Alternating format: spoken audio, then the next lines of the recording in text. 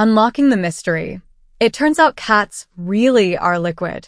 Welcome to WowUQ Animation Channel. There is a video circulating on the internet of 3 cats locked in a glass room, and one cat is wondering about the gap between the 2 panes of glass, and then like a bug in the system, the white cat burrows its head through the gap and then slams into it.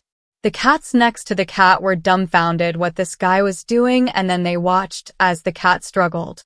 And then it went over to one of its front legs and continued to push, and it pulled its whole body out.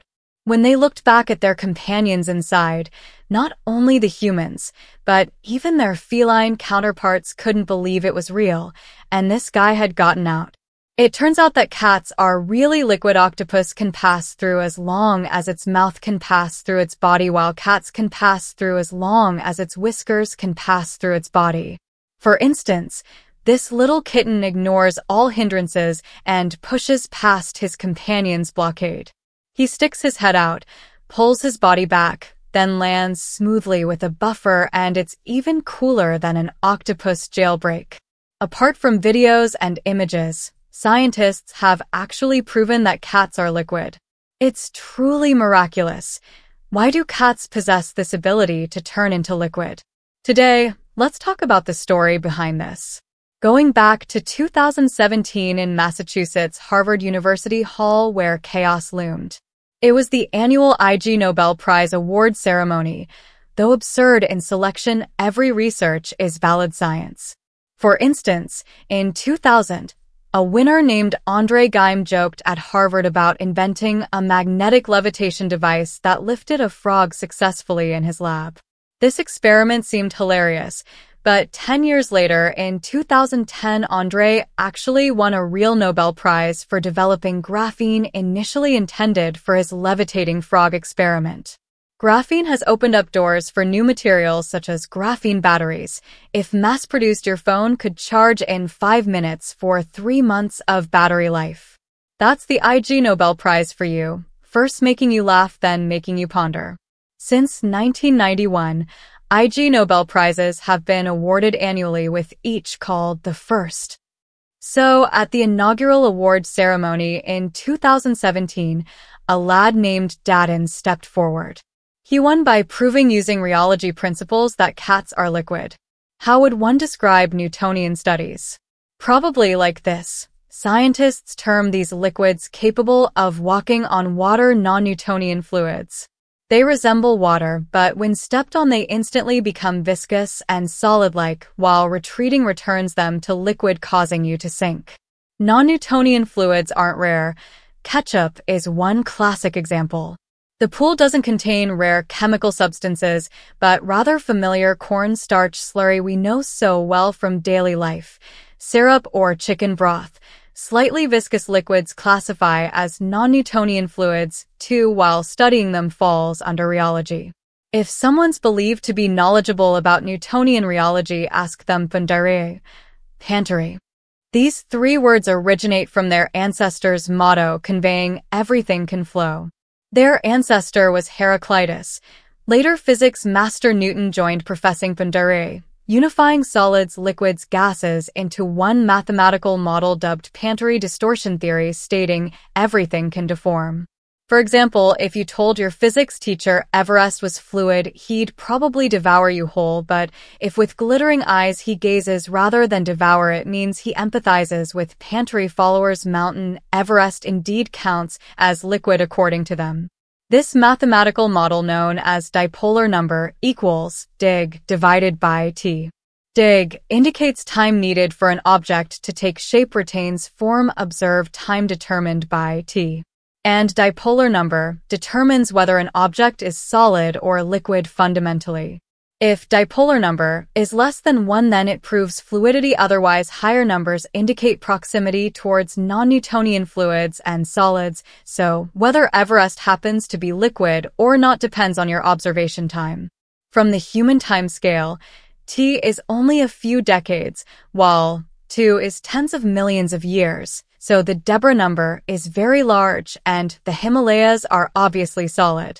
But if we look at it from the Earth's time scale, T is billions of years, while 2 is only tens of millions of years, so the Deborah number is less than 1, and the Himalayas are obviously liquid. Of course, it is not a theoretical fantasy that the Himalayas are liquid. For example, from the evidence of continental drift, the Himalayas are indeed flowing, but our human T is too short to feel it. By the same token, this water ball can also be solid, because from the scale of high-speed photography with tens of thousands of frames per second, it maintained a short solid form at the moment it was just punctured, but the time was too short for humans to perceive it, so we just ignored it. But in fact, it is the same as the Himalayas. On a certain time scale, both are solid and liquid. This is the worldview of rheology. After we have a preliminary understanding, we can continue to see how French physicist Fardin proved that cats are liquids. Fardin said that the reason for this study was that in 2014, an animal magazine listed 15 pieces of evidence that cats are liquids. These 15 pieces of evidence used cats of different breeds and various containers and ultimately proved that cats can change themselves into the shape of containers without obvious changes in volume, which is the basic property of liquids. This study attracted widespread attention at the time, especially the picture of the kitten curled up in the goblet. Many people criticized the magazine, saying that they abused animals and fixed the kittens in containers to feed them so that they grew into this horrible shape. But in fact, people who have really raised cats should have experienced that cats can really turn into liquids.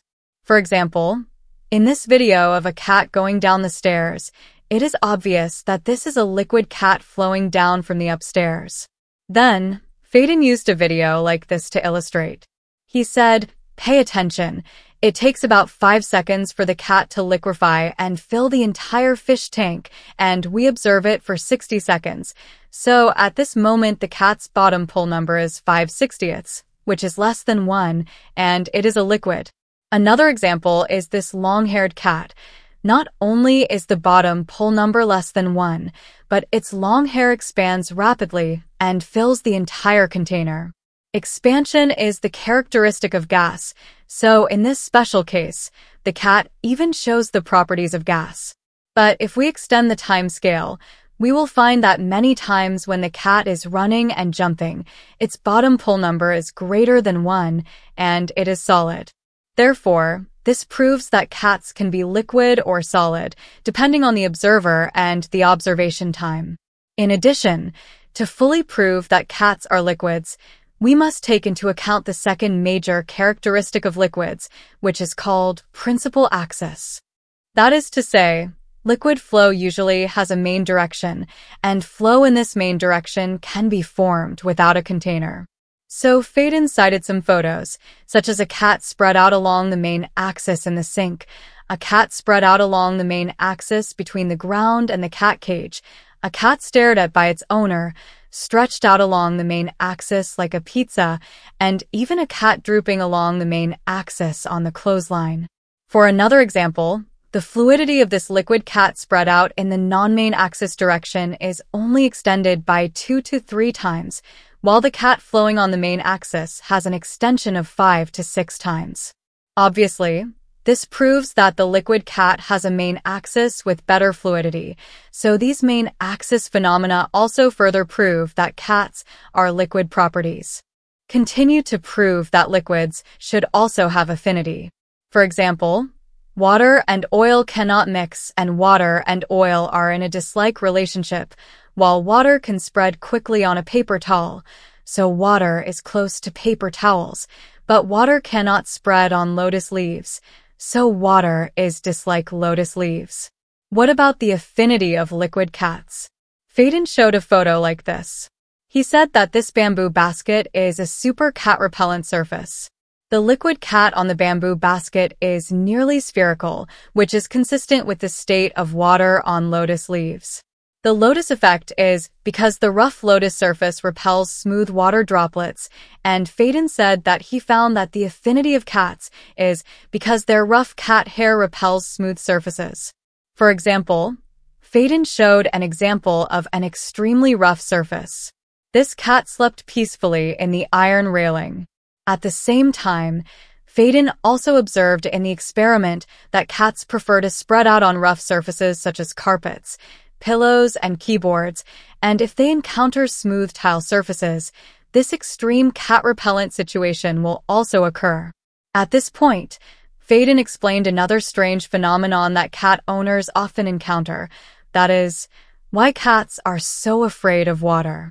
This is because water is an extremely smooth surface, which is too smooth for cats, so cats certainly don't like it. In Phaedon's experiment, liquid cats also showed the characteristics of non-Newtonian fluids, which is called yield stress. For example, when you squeeze ketchup, either you can't squeeze it out no matter how hard you squeeze it, or you make a big fuss, and the ketchup flows out all at once. This force that breaks the limit is called yield stress. Once a non-Newtonian fluid is squeezed too hard, it will immediately change from solid to liquid. The same is true for cats. For example, when a kitten drills into the gap of the sofa or drills into the shoes, it is difficult to take it out. It's really like squeezing ketchup. No matter how hard you squeeze it, it won't come out. And once the force posture is correct, it will all flow out. The argument is not over yet, because the liquid must also meet a strict requirement, that is, swallowing flow. In other words, when the deformation rate of the liquid is large enough, this chaotic movement will occur, such as a vortex, which is a kind of swallowing flow. Do cats satisfy the swallowing principle? Phaedon gave two examples. One is a picture of a cat spinning rapidly in a bottle, which obviously meets the swallowing principle. The other is a picture of a kitten pressing the keyboard randomly and being locked in a bottle by its owner. Obviously, the kitten stuck its head out after spinning a few times in the bottle, which meets the clotting effect. That is, the magical effect that as the swallowing speeds up, the liquid begins to climb the pole. It seems that all the evidence that cats are liquids has been found. Phaedon said at the end of the paper that cats are not simple passive liquids. They are active and can change their solid-liquid state autonomously without external influence. In addition, some Japanese experts pointed out that we cannot regard cats as an isolated fluid system. In fact, cats can also transfer and absorb the pressure of the surrounding environment. For example, in Japan, overstressed office workers can go to cat cafes to relieve stress by petting cats. This is Phaedon's research. Cats are liquids. They can drill through a 7-centimeter hole, flow with a sweeping robot, and even flow out naturally from the gap in the cabinet door. They can be inserted into a pipe and drink water in this way. We even doubt whether Tom and Jerry is a cartoon or a documentary. It can be turned into a bag of cats, a bowl of cats, a tank of cats, a basin of cats, a can of cats, etc. But why can cats do this kind of liquid magic? The next research is for biologists to take the stage. The story behind this is probably like this. Biologists say that cats hide 290 bones in their small bodies, and each bone is very flexible. For example, the shoulder blade of a cat is not fixed on the clavicle, but can move. A Japanese TV station once did such an experiment. There was only an 8-centimeter wide exit in a small box. The cat went over and measured it with its whiskers to know whether it could pass. But if a dog came in, it would be obvious that the dog was stuck by its shoulder blade. There are even Japanese netizens who have done this kind of cat drilling experiment, reducing it from 20 centimeters all the way to 5 centimeters, and then trying a more difficult round hole in the air from 20 centimeters, 15 centimeters, 12 centimeters to 11 centimeters. There is no problem. In another experiment, we saw the cat moving forward in a snake-like manner. The owner successfully raised the cat to be a snake, which is really amazing. Theoretically, the widest part of a cat's body is the head, but the cat's skull is very small, which makes it very suitable for drilling holes. Then there are the ribs and sternum. When the cat is still a kitten, its 26 ribs and 8 sternums are also movable. Then there are the kitten's cervical vertebrae, thoracic vertebrae, and lumbar vertebrae. The gaps between these bones of the cat are very large, and there are 44 to 58 bones on the entire spine of the cat, while humans only have 26. These many and loose vertebrae can allow cats to stretch their spines very long and even turn 180 degrees, or easily pose various weird head-turning shapes. In addition, why do cats like to drill boxes? If you have raised cats since childhood, you may have discovered that the younger the cat, the more it likes to drill into small and dark places such as boxes, sofa seams, shoes, etc. This is actually a living habit that cats have developed since the dinosaur era. About 66 million years ago, the meteorite wiped out flying birds and dinosaurs, changing the ecological structure of the entire Earth. As a result, a small mammal called Microdontia began to rise. Some biologists believe that Microdontia is the most primitive ancestor of today's cats, and also the ancestor of the entire carnivora order. The carnivora order mainly includes the caniforms, Ursidae, Trichodina, and Feliforms, that is, cats, dogs, pandas, and sea lions. They were one family more than 60 million years ago. At that time, the dinosaurs had just become extinct, and Microdontia continued to live in trees and liked to eat meat. It was only the size of a kitten, hiding in a tree hole to sleep during the day, and only dared to come out at night to catch some small animals and insects to eat. But after living like this for 20 million years, some scholars felt that it was too aggrieved. They wanted to grow bigger and fill the power vacuum left by carnivorous dinosaurs on land. So they became more and more like dogs, which is the caniforms. The caniforms continued to grow larger, and it became the Ursidae. Ursidae can also grow larger, which is the Perissodactyla, which shed their fur and ran to the sea, and are the various sea lions, walruses, seals, and other animals that are difficult to distinguish. Of course, there are also some caniforms that become smaller, which are the mustelids such as raccoons and skunks. Those slender-toothed beasts that did not come down from the trees or came down from the trees a little later became the feliforms. The feliforms also grew larger, and this is the civet cat today. They have not come down from the trees to this day. There is also the cute, which is a species that came down from the trees. Among the cute, there is another super large guy called the hyena. So the hyena is actually a cat. Of course, the hyena is not the largest cat. Tens of thousands of years ago, there was also a giant beast that could hunt mammoths in the feliforms, the saber-toothed tiger. The saber-toothed tiger grew too big and needed more and more prey. In the end, it did not survive the last ice age and became extinct.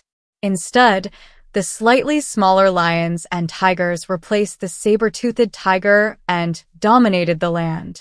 This is the cat family under the feliforms. And the cat family not only has large players such as lions and tigers, but also cats. Scientists once selected the most famous beast on land. You would never imagine that the first place is this small wild cat called the black-footed cat. The number of prey they catch in one night can be equivalent to the harvest of cheetahs in 6 months. On average, it can successfully hunt once every 50 minutes, with a hunting success rate of up to 60%, which is 3 times that of lions. However, the black-footed cat also has a fatal weakness. That is, its body is too small. Obviously, if it is preyed upon by a large animal, it is impossible for it to win. What to do? So the black-footed cat hides in very narrow places such as tree holes, caves, and stone crevices during the day and comes out to hunt at night. This time they have been practicing their unique skills for more than 60 million years since the era of the microdonts, which is quite amazing. This is the real reason why cats like to pack boxes. Even some big cats have retained this ancestral memory. So, when you see a cat sleeping in a very exaggerated posture, don't disturb it. This is its most relaxed state of vigilance, proving that it trusts the surrounding environment, including you. In the wild, cats usually sleep in this running posture, ready to escape at any time. To summarize the carnivora, starting from the Microdontosaurus, cats have been going all the way, all the agility, and it took more than 60 million years to master this liquid magic. Dogs, on the other hand, have group attack skills, bears like to have strength, and sea lions have turned themselves into fish. Why cats can liquefy? It may also be related to their mysterious brain. Originally, cats' brains are very small, accounting for only 0.9% of their body weight, and have only 760 million neurons. However, this small brain consumes 1/5 of the body's blood for energy, which is very strange. Take humans, for example. Our brains account for about 2.3% of our body weight, have 86 billion neurons, and only use 1/5 of the body's energy, which is the same level as cats. Why is this? Some people say that cats' brains are constantly calculating the position of every bone and muscle in their bodies. Why do cats stand higher and are less likely to miss?